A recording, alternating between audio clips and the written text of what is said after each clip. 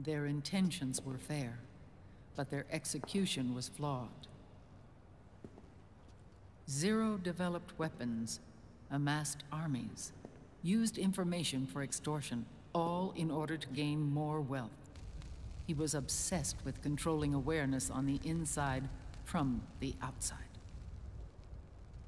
But I cannot imagine that's what the boss would have wanted. They both misinterpreted her will.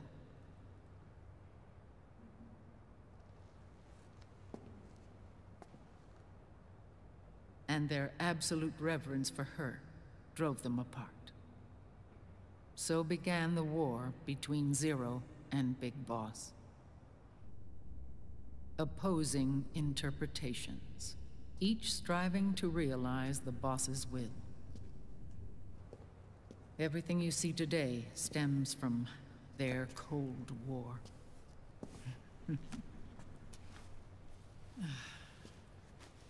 Differences in race, in religion, in ideology. This war they've caused is no different from any other human error in history. It all started with a tiny fork in the path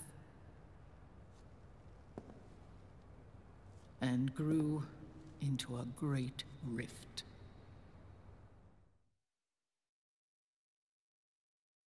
There was nothing left of the boss's noble will in their struggle. All that remained was hatred, a passion to destroy one another.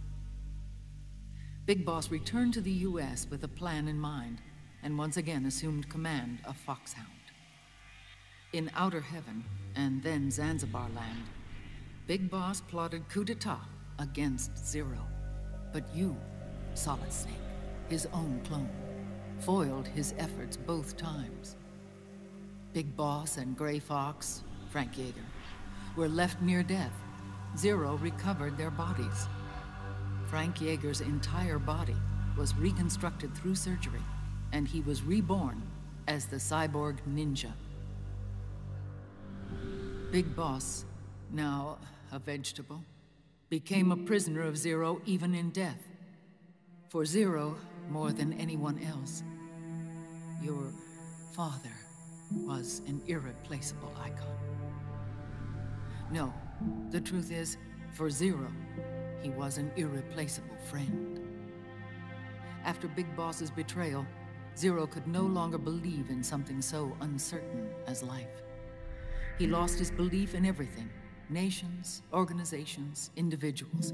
Zero was no longer willing to place his organization in the hands of the next generation. Instead, he set up a network of AIs, a decision-making system formed from all the information he had accumulated. He built 4 AIs, GW, TJ, AL, and TR, as sort of a digital Mount Rushmore, and 1 core artificial intelligence to unite them, John Doe. GW. The same GW we destroyed 5 years ago. The same. Ever since GW was cut off, JD and the other 3 AIs have controlled all information on every aspect of global society. Economics, politics, law, morals, and culture. The war economy is no exception. In the shadow of the system and its complete control over the world, Big Boss isn't allowed to live or die. He's trapped for eternity in a brain-dead prison. To bind himself to his friend, to ensure his rule over the world, Zero transformed Big Boss into an icon, neither living nor dead. Sounds almost like a religion. Naturally, Ocelot and I plan to free him from Zero's prison. We enlisted Naomi Hunter, an authority in the field of nanomachine research, into our organization. And we used Frank Yeager to kill Dr. Clark. Ocelot tortured the DARPA chief, Donald Anderson, also known as Sigint, to death, and made it look like an accident. The Shadow Moses incident. With Paramedic and Sigint dead, Zero was the only one left. But we too paid a price. I lost Ocelot. Ocelot wasn't fighting for the Pentagon or the Russians, and certainly not for Zero. He was fighting for Big Boss. He idolized him.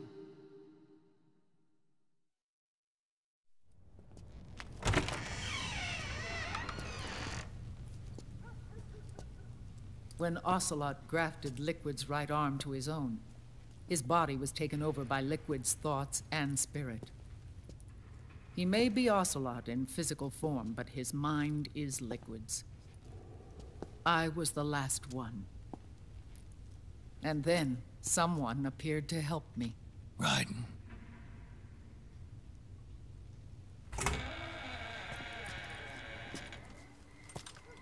It was when I met him that I finally discovered the location of Big Boss.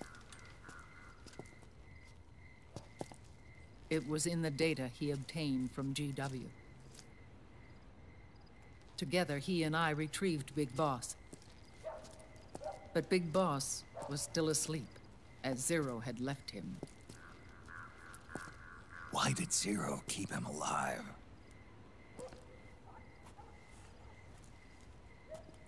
People need heroes.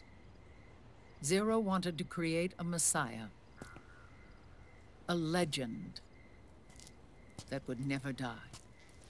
Liquid is after Big Boss's body.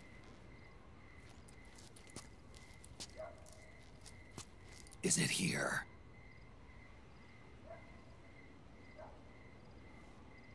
I'll take you to meet him.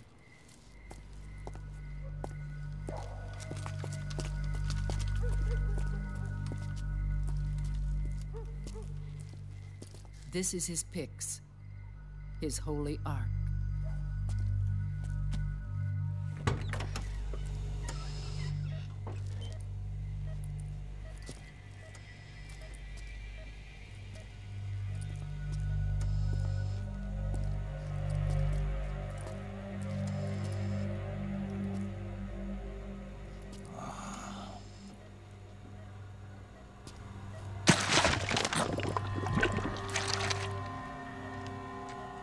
His body is alive, but his consciousness is locked away by nanomachines. So technically speaking, he's not really brain dead. We can't allow Liquid to inherit the same sins that corrupted Zero, manipulating people's minds for the sake of his own ego.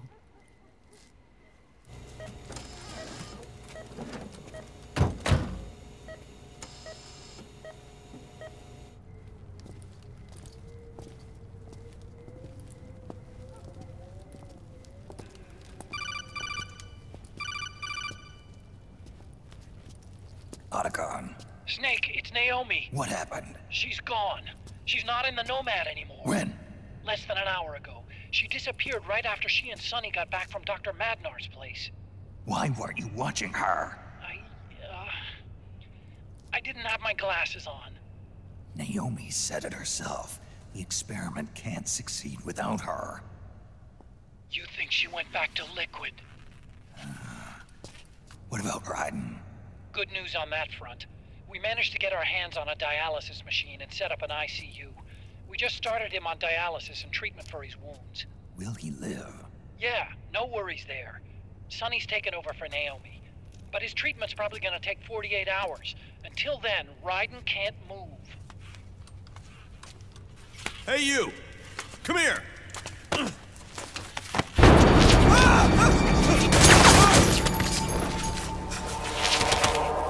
What the hell is that? Move!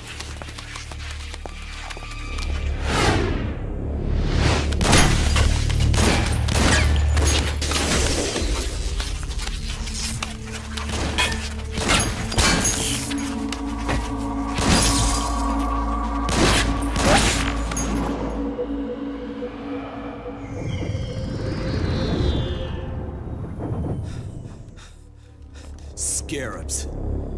Unmanned scouts. They've found us. We're moving out.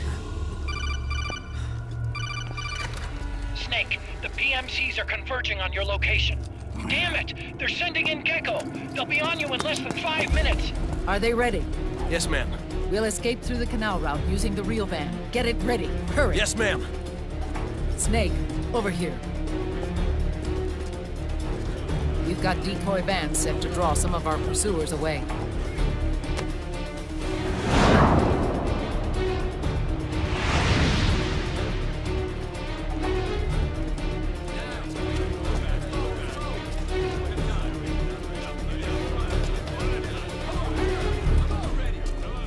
All of these children were orphans. They work in arms factories. And when they grow up, they want to join a PMC.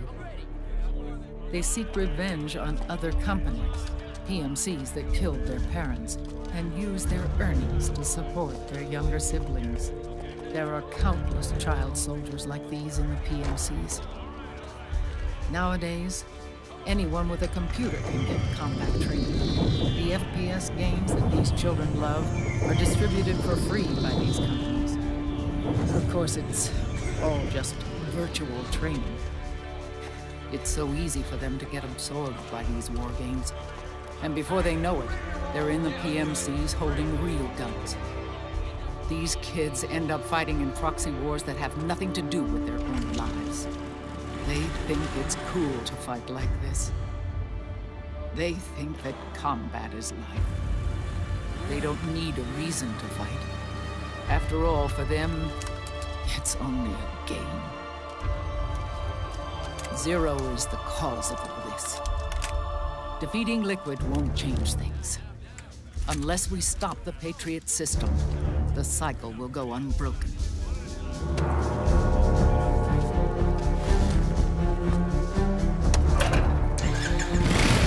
Hop on.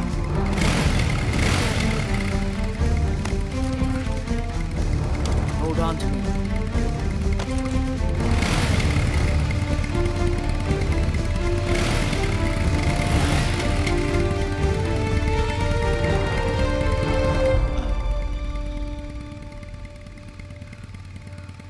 With so many wars being waged, oil and biofuel have become as precious as diamonds. It's been a while since I went out for a ride. Are you sure about this? I only get off my bike when I fall in love. Or fall dead. Big Mama. Call me Eva.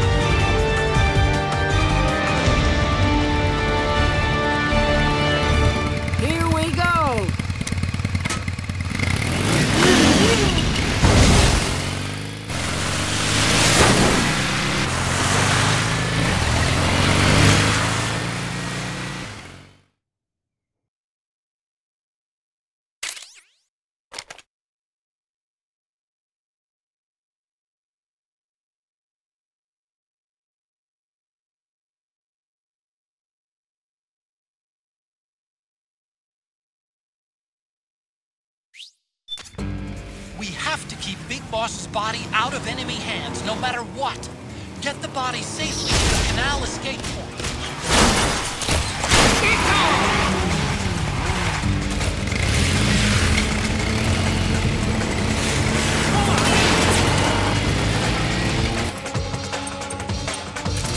We've got Gecko!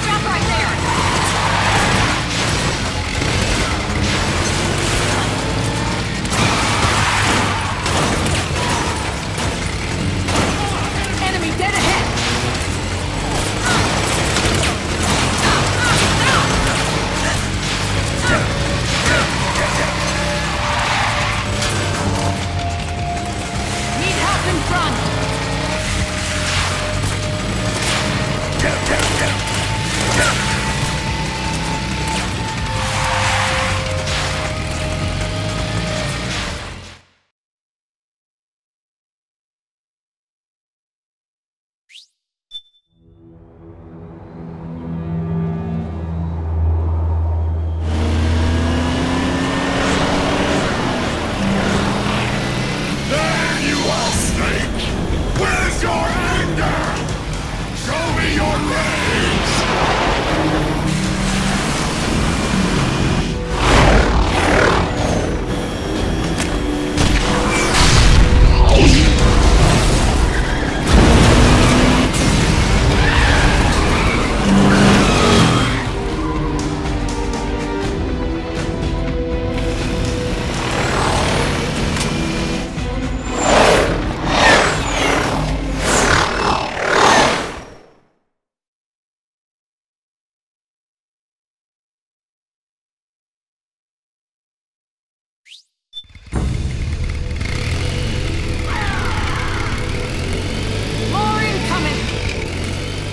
Got bad news. The decoy vans have all bitten the dust, which means the enemy will be focusing on you now. I just need you to hold them off a little longer.